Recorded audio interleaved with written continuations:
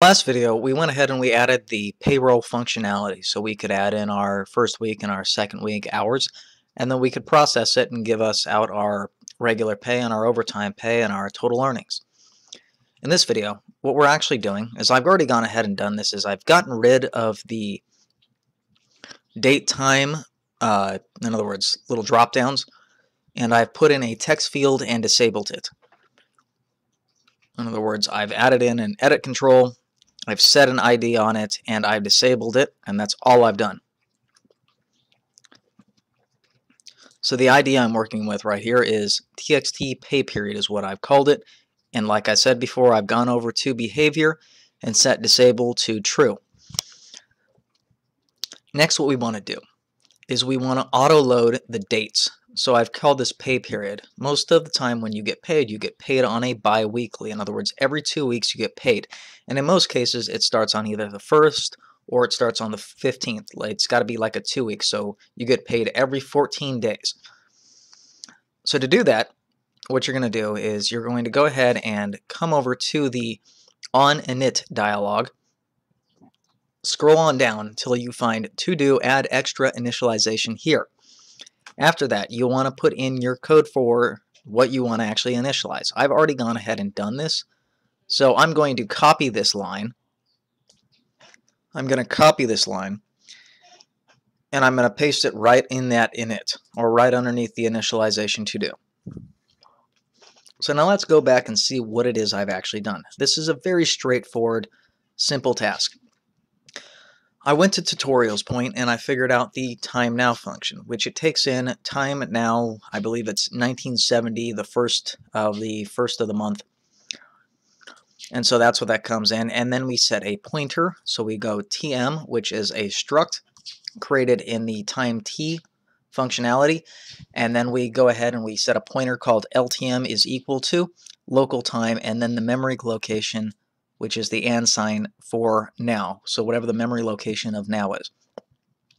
Next, what we do is we're saying, okay, the int day is equal to LTM, and then it points to, in other words, it references the container for the struct and says, okay, tm day within the struct. So if you're used to other languages, that would be like member variables within your class environment, or within your generally your class environment or your object.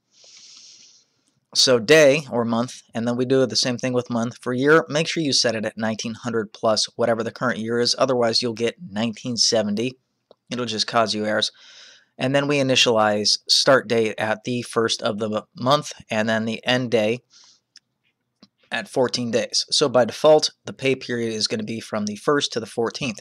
Now if the day is greater than the 14th, of course we're going to start the pay period on the 15th.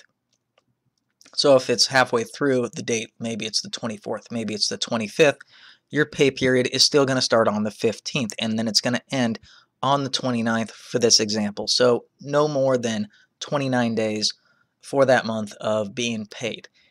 You can do more equations, or you can do a simple search on the internet to figure out how to get the current month and day of if it's 29 days, 30 days, or 31 days, but that's up to you. I'm just going to do a simple equation like this, and then we set it. So next what we do is we go ctime object, we'll call pay start, and we set, there are 6 parameters that you'll apply in: the year, the month, and the start day, and then hour, minute, second. We don't need to deal with hour, minute, second.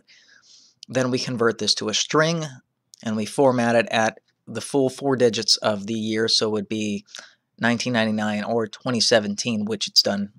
And then /, which I have here, %m means 2-digit month. So right now I'm in the 6th month, and then 2-digit day. Same thing for pay end, and then C-string pay end format, year, month, day. And then I've gone ahead and concatenated it. So we have the start, concatenation, space, hyphen, space, and then the end. And then we go ahead and use this set dialog text, or set dialog item text function again, and we pass in our C-string right here, which is pay range, and we assign it to the text period. So if we jump on back, we save this, and run it, we should get an output of the 6th month. I may actually get the 5th, so I have to check to see if I've done this incorrect, and that'll probably help you as well. So it's giving me the 5th, which means I have to increment the current month. So let's go ahead, let's go back and increment the current month.